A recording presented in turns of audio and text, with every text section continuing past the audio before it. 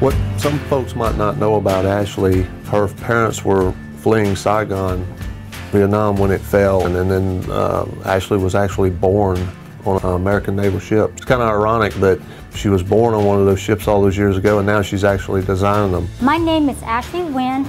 I am a structural designer. I have been working at Ingalls Shipbuilding for 15 years. I work with 2D, 3D software, creating the LHA amphibious ship. I like to challenge myself, learn as much as I can. I'm still young.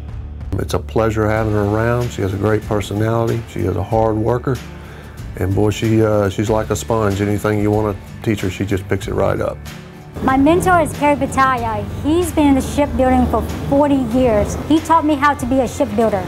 What makes my job tough is working with other disciplines, understanding their functionality, working with planning, working with materials. Tomorrow you can be in pipe department, or the next day you can be in the electrical. You have to be diverse.